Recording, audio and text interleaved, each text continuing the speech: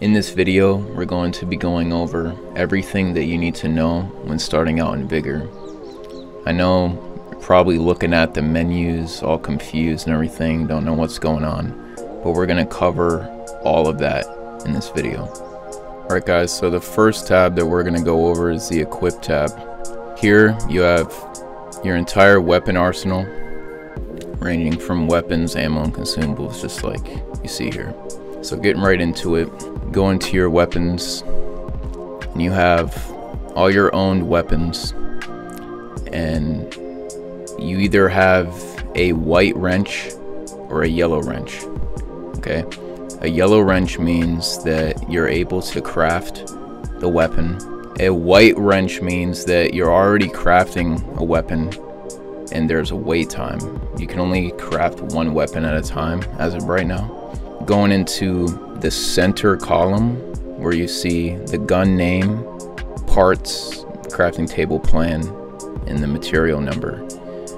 What this means is you'll only be able to craft a weapon if you have weapon parts or the crafting table level that is needed for that weapon, the plan that is needed for that weapon, and the materials. So we'll go over what the crafting table is later on in the video. The plan, a weapon plan, is a blueprint of a gun to where you don't need the parts in order to build it. You could just use the plan, and all you need is the crafting table level and materials. Materials are an in-game currency. There's two different types of in-game currency, which is crowns and materials, and technically food. You could see it all up here. Materials, food, and crowns.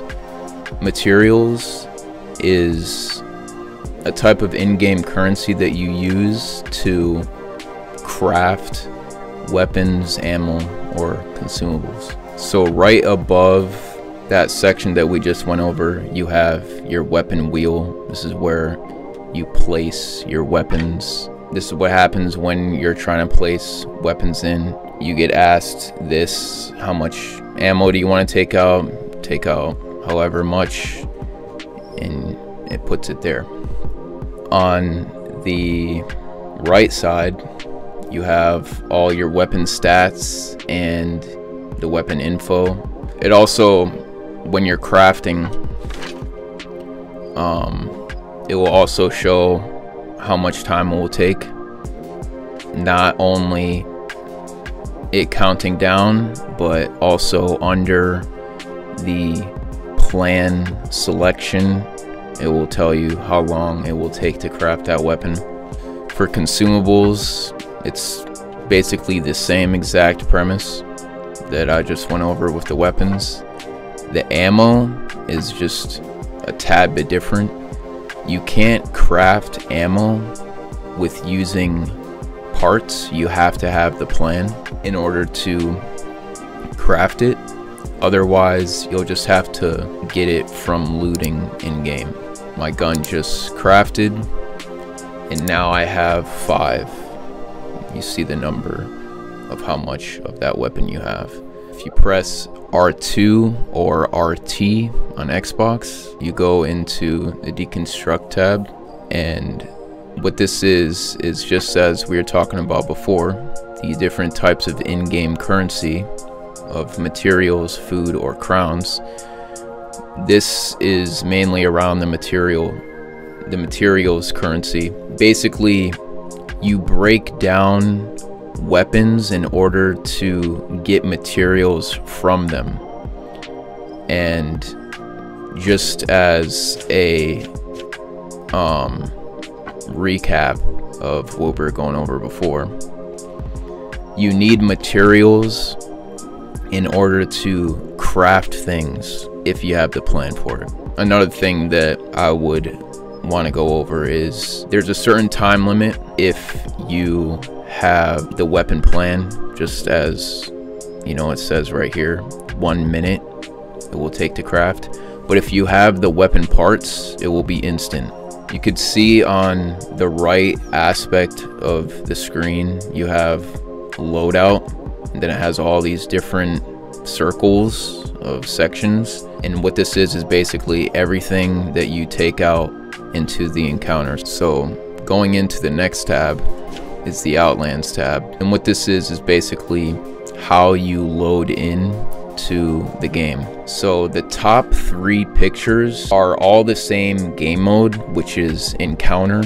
And what encounter is just the regular extraction royale. You load into the map and you either choose to eliminate other enemies, loot, or stay for the airdrop, or leave. It's the most popular one. The ones down here, shootout, it's basically like free-for-all in Call of Duty. Just you versus everyone, and you're trying to compete to the top of the leaderboard to win awards. The elimination is 5v5, like a team play type of mode. Basically the same thing as search and destroy from Call of Duty. There's a certain time frame to where you have to capture the flag. Yeah, it's pretty fun. Elimination, you can have 5 people in your party. For shootout, you can only do it solo, and for encounter, only teams of 3. So under the game mode, you can see the map name and this time thing, this time cycle. There's several different maps in the game. I think there's like 10 or 11 different maps. You can only play 3 different maps for, you know, the time cycle that it's going through. Looking over to the left, you see encounter, you have your party, and then you have this lone wolf thing. Now the lone wolf is basically you're soloing against teams of 2 and 3, and I would only recommend doing this if you're like really trying to like level up like your skill, or if you know you're already established, because people within the Vigor community, we all know when you're going against teams of 3, it's like 10-20% chance survival rate, because the game is like so balanced. So yeah, if you turn on Lone Wolf, then you get like more XP. The store tab is basically just all cosmetics and in-game merchandise that you can purchase from either in-game currency of crowns, or you can buy crowns with real life money. Alright guys, so going into the Battle Pass tab, we're all kind of familiar with what this is. It's basically just like your season pass. It lasts only a certain amount of time. You have all your unlocks. By default, you'll just have the top row, and if you buy it with crowns in-game currency for $7.90, you get the bottom row. Now this is something that you get every time a new season comes. You get the current season, but for legacy season, these are basically past seasons that we've already gone through, so you can go back into them if you buy them for 330 crowns. And the thing with these is once you buy it, you have it. There's no certain amount of time that it disappears or anything, so you can literally go all the way to level 50 without worrying about any time or anything. Alright, so going into the challenges tab, these are just your challenges. These are the daily challenges here that, you know, reset in 8 hours. This top one, I'm not really sure what it is, but when you complete it, it goes away. I don't know if it's a daily one or anything, but when you complete it, it goes away. So like, because there's no, it's not telling you what it is at the top. I'm just confused about it. But these are your daily ones that once you complete them, they're just completed, and you'll get they'll reset to new ones after the 8 hours. Now, this was in the new update, and these are basically throughout the 123 days, or throughout the, you know, the current season battle pass. They give you like seasonal challenges, so they're not like daily or anything. Like, these are like harder challenges that you can complete throughout the entire season. All right, so this is probably the majority of the video's time that we're gonna be talking about, but basically let's just get right into this. I don't want to make this video too long, but I'm gonna just skim through this, okay? If you guys have any questions, just comment down below, okay? Or else it's gonna take like 30 minutes. So you have this white bar, okay? And what that is how many improvements that you've already built. If you haven't built any, then there won't be like a white bar that goes this far for you. It will just be up by like up here by level 1. Basically what this bar is where your level's at and how far you have unlocked. Going into the crafting table improvement, in the improvement section where like this icon is circling at, is the crafting table. And what this is basically, it's how you're able to craft. So as you can see right here, you have these options. You either could craft with the parts, or you could craft with the crafting table, the plan, or the materials. So the AKM, what was needed to craft the AKM was crafting table level 3. So when you go back here, it's basically how I'm going to be able to craft this sniper with a plan is if I have this built, okay? And that will go for every weapon and every consumable. Also, for each improvement, in order to build them, you need resources, and you can see the resources at the bottom of the screen. You have metal parts, wire, nails, fertilizer, glass, chemicals, gas, and electronics. And basically what those are and how you get them is when you go out in an encounter, that's your loot. You bring it back to the shelter, and it's now your own resources. It's a currency that makes you able to build improvements. You can see here, I'll build this one, because the best things to build, I'll just say now, are, it's really everything, but you want to stick to building things that generate currency, or types of currency. So that being food, here is food, here's food, box of plants is food, rat trap is food, and antenna is crowns. And that's like the main in-game currency that you're able to buy like the next season without paying real money. You can just generate in-game crowns. Food, you can donate it to the charity box and you can get crates from it, like reward crates. So I'll stick to building the antenna and the food. Another thing, just to, this is how I do it, and I feel like it's the smartest way. Make sure you build all of your improvements within like multiple pairs. So see how I didn't just focus on one rat trap and get it all the way up to 5. No, I did it like all of them pretty much at the same time, because you'll be generating more. And your food, you want to get it up to 10,000 before you even donate, because there's no point of donating under that. This is how you get to the donation box. It's back here. could go the other way too. You go here and you donate.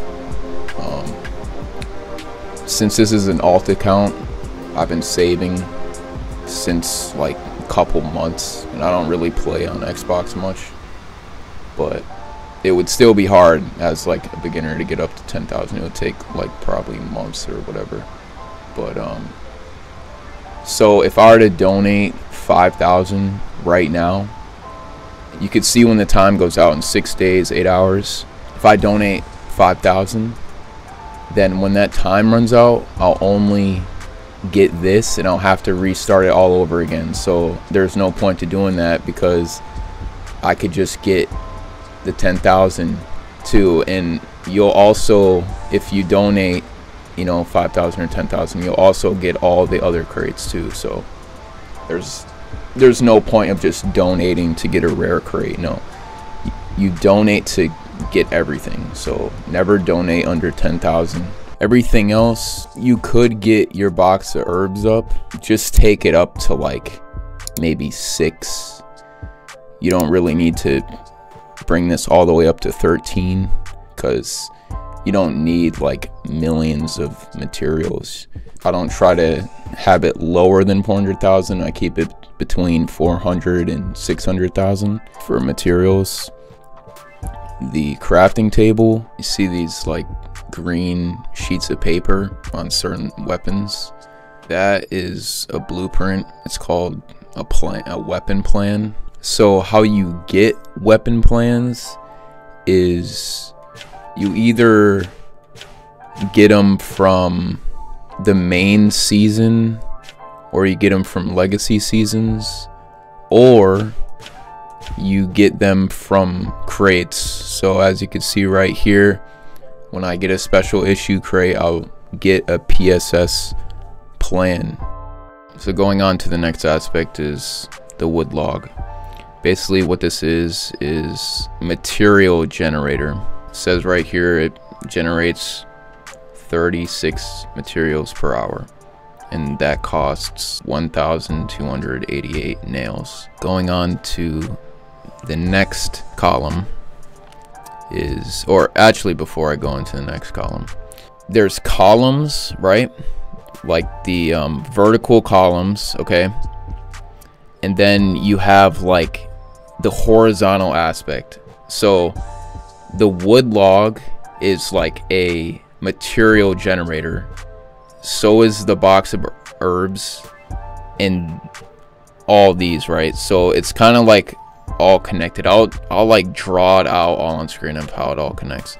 Okay, so these are all material generators that as you build, you generate more materials. These are all food generators, and what food is for is you donate it to the donation box in order to get crates. The smokehouse is to increase the production of food, and what this means is, see right here it says generates 3 food per hour. I don't know the exact calculations, but if you upgrade the smokehouse, this will change to like generates 6 food per hour. The box of plants is also a food generator, and the outhouse acts the same as the smokehouse does for the rat traps. So when you're upgrading your shelter, see it says generates 3.6 crowns per day, and it has already generated 2. To collect the crowns, or to collect the materials, or to collect the food, you actually have to go to the station. So this is the box of plants. You go collect it, and then it shows up in your food right up here. And you go to your wood log, get your materials, go to your box of plants, or box of herbs, I mean, get your materials. Then you go to your antenna, get your crowns. To collect more food, you don't only have the box of plants, you also have rat traps, which are in the house. There's one here, if you have it built, this is where they are. 2. I don't have this one built, but it would be there. And then the last one is downstairs. Those are your stations that you go to. Oh, also, there's metal parts that you can collect. I don't have this built, but I don't recommend building this more than like 3 or 4 because you get so many metal parts just looting anyway, so there's no point to just generate 200 every day or whatever when you can literally go out and encounter and get that in pretty much like 3 or 4 encounters. The water distillation, just like we were talking about with the consumable crafting, it takes a certain amount of time in order to craft something. So with the water distillation, it reduces the crafting time, but only for consumables. Weapons, it just is what it is with the time. You can't like make it less unless you spend crowns on it, which I don't ever recommend doing. I would just wait for it. Going into the next is the antenna. The antenna is how you generate in-game currency without buying it with real money. So this is like golden, okay, to upgrade this. Next one is chemical distillation. When you're deconstructing, you gain more. So if I upgrade this, when I deconstruct a weapon, it says I'll get 127 materials from it, but if I upgrade the chemical distillation all the way up, this might go up to like 1,000 just for one. That's an over exaggeration. I don't think an M1911 would ever go that high, but that's just an example. Utility room is reducing the amount of materials that it takes to craft consumables. Scrap bin is just, it generates metal parts. Generator allows you to build more than one thing at a time.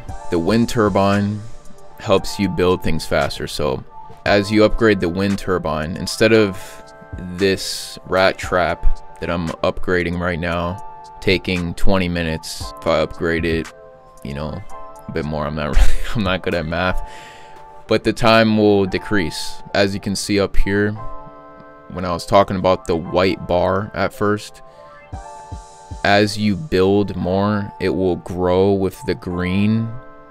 You see right here, it says 30 plus 1. When I get to 34, I'll unlock this level of the shelter. All right, so that is the build slide. This is the customized. This just basically all your outfits and everything. You got your jesters, the classic ridiculousness that's going on here. The weapon skins and the titles is basically in the startup. If you put one of these on, I'll put the builder one on. When you're loading into a match, you can, you know, show off your swag and what you've attained from your awards to other people. Alright, so the special issue crate is basically all of the best weapons.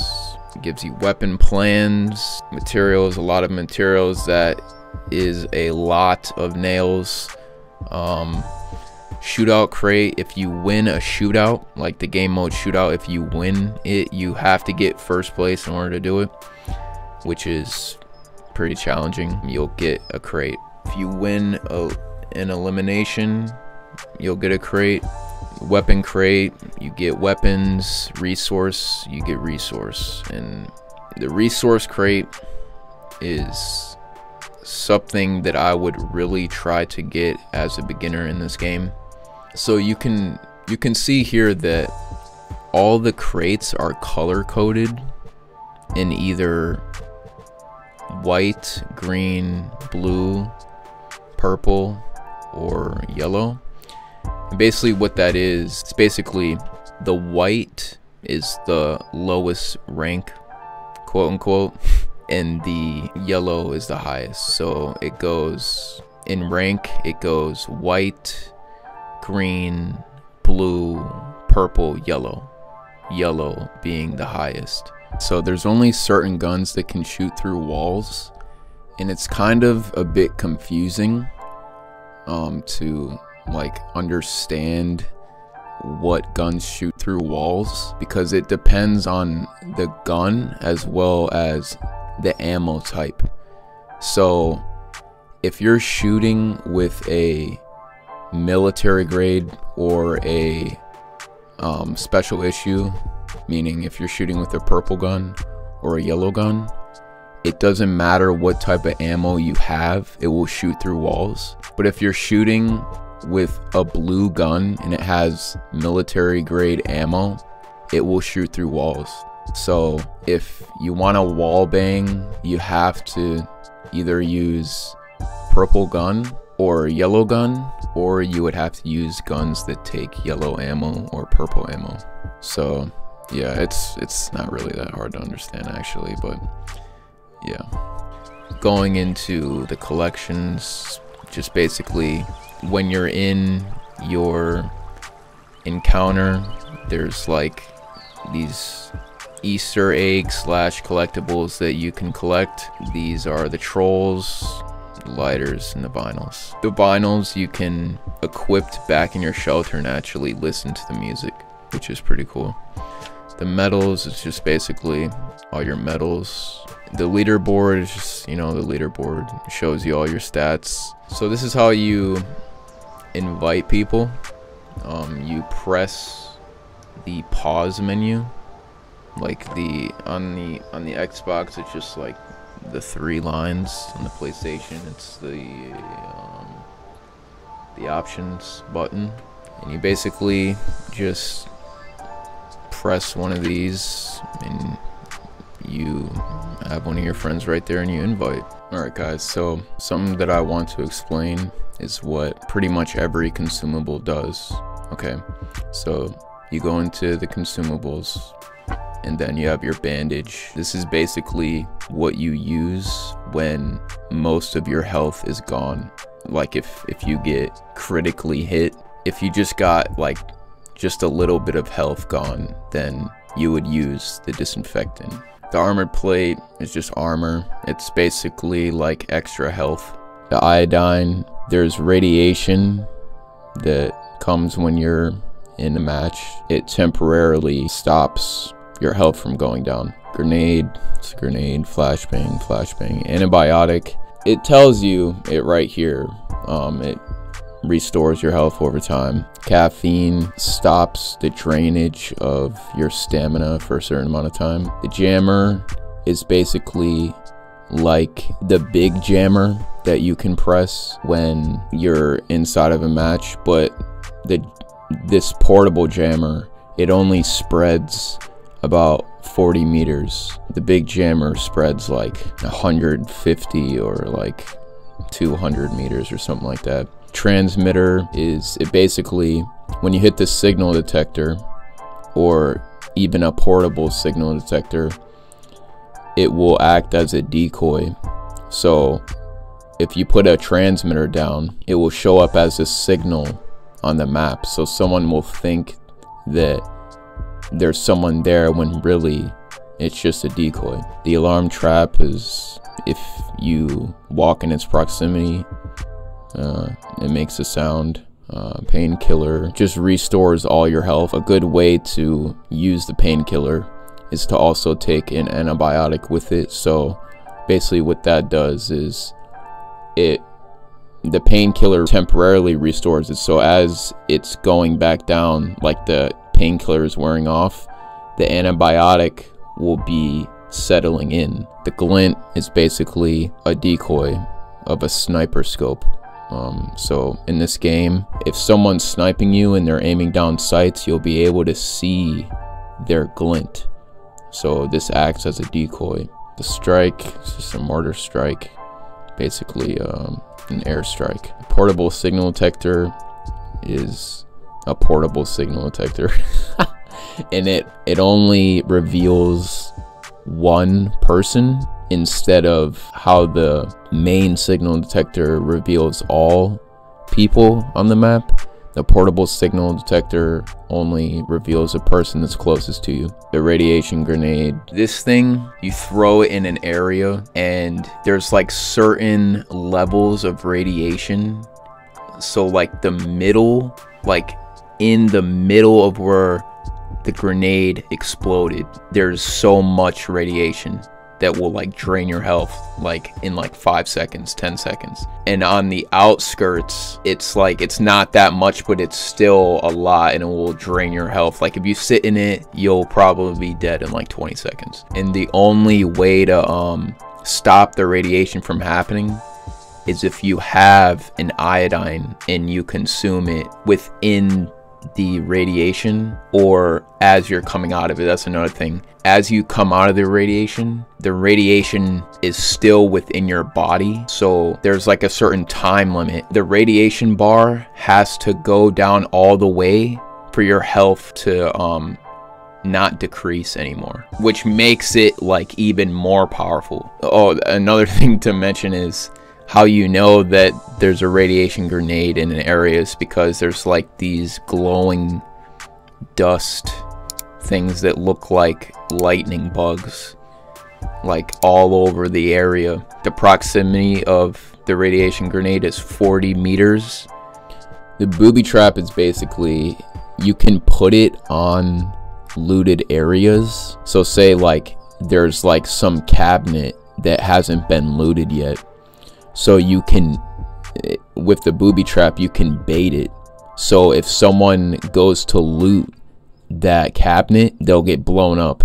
They'll probably not die, but their health will be like taken away some. Contact bomb is basically like a proximity mine. The improvised mine is basically a stun bomb. Doesn't kill you, but it like stuns you so bad. The decoy just acts as gunfire. And the thing with all these decoys, like the glint, the transmitter, all of them look exactly the same as the real thing. Like the decoy sounds exactly like, you can't really tell at all if something is a decoy or not, unless like you know for sure. But the thing with the actual decoy that I'm hovering over right now, there's no way to like know, unless you know the exact sound of like the rhythm of the decoy, because it shoots off pretty much every type of gunfire. The fireworks, it's what a firework should look like in a game. Alright guys, so throughout this whole video, it's kind of all over the place with how the screen looks and everything, because I've been recording this video over like a span of several months, and through the span of that several months, the game has changed and, you know, updated and everything. So hopefully it doesn't like ruin the video or anything, because I worked like very hard on this video. But anyway, going into, you know, the Iodine tab, it used to be yellow, but now it's purple.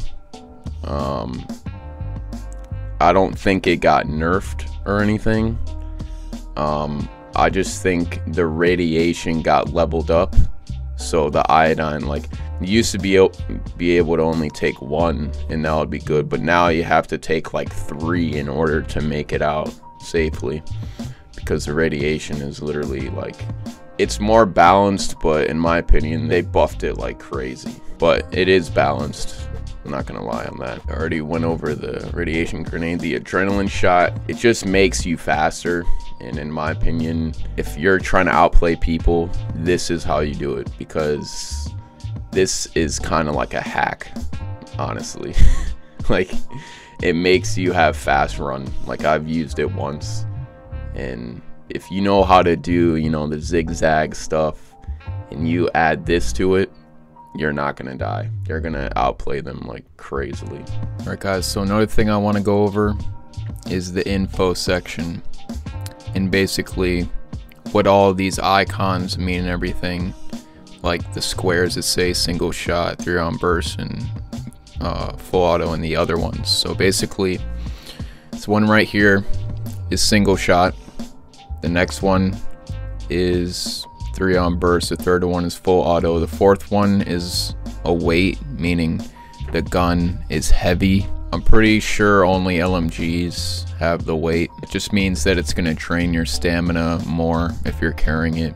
The scope just means the gun has a scope. The mute means it's suppressed, and the guy throwing his hands in the air, like the dizziness, is basically like a flinch. If you hit someone with a shotgun, makes them flinch, and it's very useful. But when it happens to you, it's like there's no, like there's like a very low chance of recovery from it, because it's like kind of broken, to be honest. Oh yeah, another gun that has it is the Combat Magnum.